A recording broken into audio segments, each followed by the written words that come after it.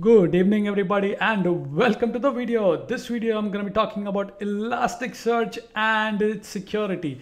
So we are going to be implementing AWS Cognito with Elasticsearch on Amazon Web Services. So essentially node-to-node encryption, enable HTTPS, then essentially having a Cognito to authenticate the user so that they can use KIbana dashboard. We also want to do fine-grained access, which means we want to give particular user a particular access. So for example, user A only has read access, user B may be having an admin access, right? So we want to do all that. So let's get started with the video. And yeah, so I'm on my dashboard here on Elasticsearch. Before that, let me check my billing and making sure I am not generating a massive bill, because I've been trying a lot of cool things on Amazon, and as you know, okay, so not crazy, things are great. So let's go to open search. All right, so I would head over to the open search tab. Very easy. Come here. So one of my instances being deleted. That's fine, not a problem. So now I'll come here and say YouTube. Okay, so that's that. We'll select development here, which is very, very important. We'll select Elasticsearch 7.10. Again, very important, very important for learning purpose. You don't want to select, we'll select a small instance, T3 small with EBSS 10 gigabytes. Rest everything, we'll leave it to default. We'll make it public access. We'll have fine-grained access, of course. Enable fine-grained access, that's fine. Creating a master user, we could do that, or we can set up an we'll essentially go for create a master user for now.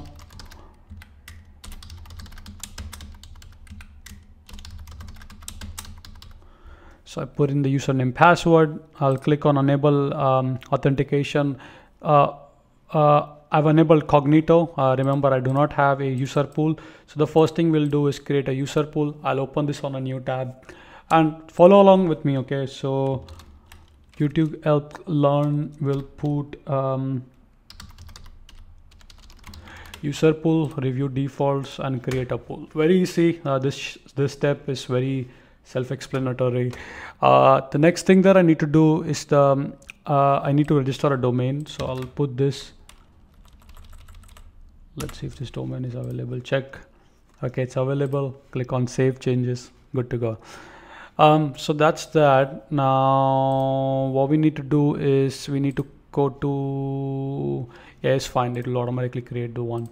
So now here YouTube, which one did I create? Why is it YouTube elk user pool? Okay, because that one is still being deleted, not sure why it's showing up, but okay, so that's that. Now I will click on a federated identity.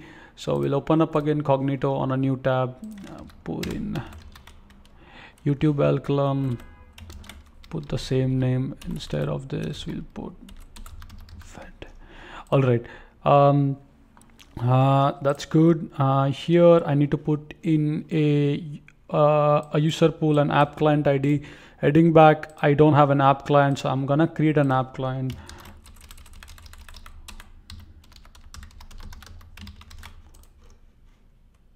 Hold on, let me just verify security. Okay, yeah, that's fine. We click here. This is my app client. This is my, yeah, I know it's wrong. Oh, it wouldn't allow me. First I have to put the user pool. So we'll go to general and copy this one here, head over to app client, copy, paste. Okay, create. Now should be asking me IAM. I'll do that quickly. So that's that.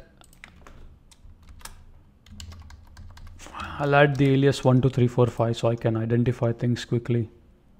Can I edit that? Are you sure? Nah, it's fine. So now that's that. 12345. Okay, let's do that. Click on allow, and sure enough, it's created. Head over back, refresh. That's the one that I want to select. Over here, we'll use default. We'll choose do not set domain level, but we'll later on change. Okay, so that's that. then I'm gonna create the cluster. This would take around 15 to 20 minutes. So I'm essentially gonna pause the video and resume once I get back to, once the cluster is created. Okay, so let's wait for the cluster to be created. There are a couple of things we might have to tweak in, but I'll show you down the line. So I'm gonna wait until this process. All right, looks like my wait is over here, heading over to the dashboard, and it looks like it's complete. Okay, don't go to the link yet, it's not gonna work. So we do have to do some settings here. Okay, so now the first thing we need to do is head over to the security, and it says deny here, right? So we need to fix that. Before that as well, we need to create a user, and so the first thing that I will do is I wanna head over to the IAM over here. Then remember we added an alias 1234, so I'll head over to the roles section somewhere down the line. Come on, 1234 auth role, yeah.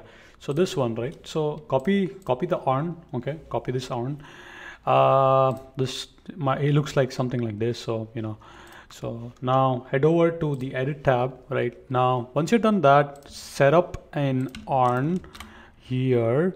Then you wanna change this to allow. Okay, and then I think click on save. So the first part is done yet. Next is the user pool, right? We don't have a user pool. We don't have a group as well. Excuse me. So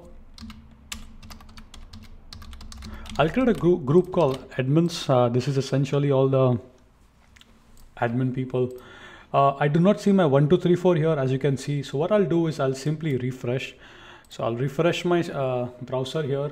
And after that, I should see, so I don't want to create a user. Remember, I wanna go to groups, create a group, elk admins. Now let's try, I should see, yeah. So now as you can see, pool auth are 1234, then you have a unauth one. So I'll select the auth one and we click, okay. So that's that. Now you can see this group is assigned to an ARN. So now user, I'll create a user, and this will be my user called /cha. Put it here.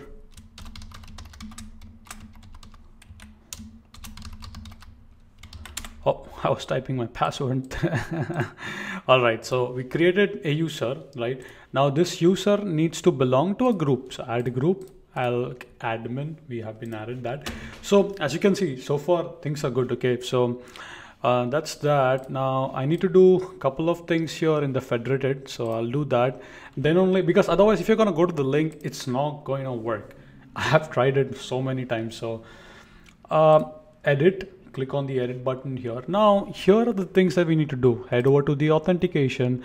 Now here select choose role and token and click on deny, and do the same thing here as well.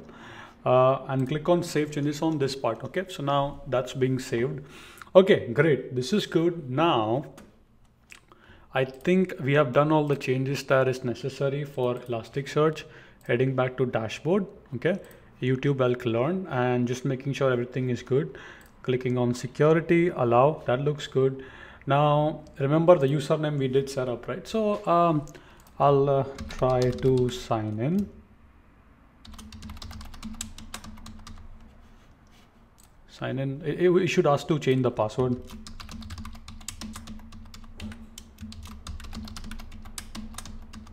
Okay, and all right, I'll click on send, and hopefully I shouldn't have any errors at this point. And congratulations, if you see OpenSearch dashboard, congratulations, I really mean that. So now that's that, right? So as you can see now here, you have a security. Now I can manage users and stuff. Now at this point, this is great, guys. Now remember, how many ever users you have, you can come to user and you can, let's say now I want to give an access to a third guy, right? So let's say I want to give my colleague Birendra, or let's say Jundal, right? So I can type their username here, or simply create one. I'll create one, a test. I'll set up a temporary password. uncheck. So that's been done. Now I can assign that to a group, admin group. So that's done. Now I can, say, hey guy, I mean to the person, right? I can say, hey, take this URL and this is gonna be a credential. So now when the guy comes in, now remember he will put in test master 1@345. That's the default. Now he will change the password. Okay, whatever, test@gmail.com. Okay, so he'll do test@gmail.com and sign in as test, and now he's the test user here, you can see. So now you can create users for your people, right? Now so in your code, in your Python code, how do you do that? So there's something called when you create your client or your instance, you can pass in the auth. So let me show you quickly without wasting time. I just want to show you. Okay, click on that one. So all you gotta do is, so when you create an instance, just pass in the username and password. That, remember, don't hard code, should come from an environment variable. Okay, all right, great. So that's great. Now explore on my own, cancel. So this is great, right? Now my people, I can create users as I want. Now the other beautiful thing that it allows me to do is essentially it allows me to give fine-grained access, right? So for example, say I want to create a user with a limited access. So I will show you the steps, but let me just show you the gist of the idea. So let's say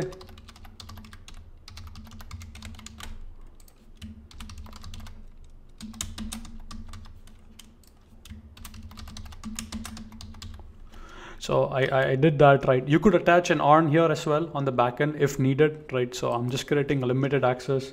I'm just creating a user through Kibana at this point. So as you can see, I have a user, right? Now I could simply attach a role. For example, let's say I just want to give him a read access to Kibana. Or if you want to, for example, if you want to get fancy and you say, hey, just give a CRUD permission or Kibana all read, search permission, get, right? There's a lot you can choose from, right? So I'm choosing from here. And for example, if I want to give Kibana, I can come here, scroll up on the mapped user, then I can click on manage mapping. And then here I can select, that limited user that I just created. And that's pretty much it. Then I can click on map and that user has been created, right? Now, if you wanna, go with ARN based approach, right? So now what I'm trying to say is when you create user, you can really fine grain their access.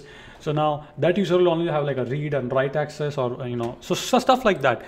One thing I want to show you, so of course this entire workflow made sense to you, right? One thing I do want to share here is essentially, so I had one group on my Cognito.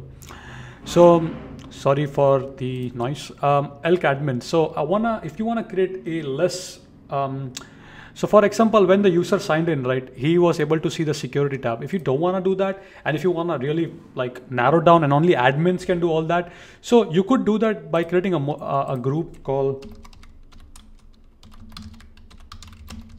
So up to you, however you want, right? You can create as many groups as you want. For here now, I'm selecting unorth and I'm gonna click on create.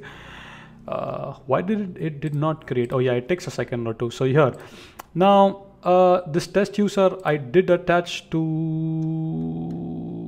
the group. So hold on, because remember a user can belong to multiple groups also, okay? And based on the precedence, it will do the job, okay? So now what I want to do is I want to say create user test1. Okay, uncheck this one. Okay, so I did create a user called a test1, and this will essentially belong to a group. This will be, remember, ALK read access group. So I could do that. Now remember, this group has been assigned an ARN or IAM role, so which means you could fine grain over there, right? Now when you create any user and if the user goes with that credential, their access would be essentially fine grained. So now again doing in the same thing, but this is sort of the general idea, right?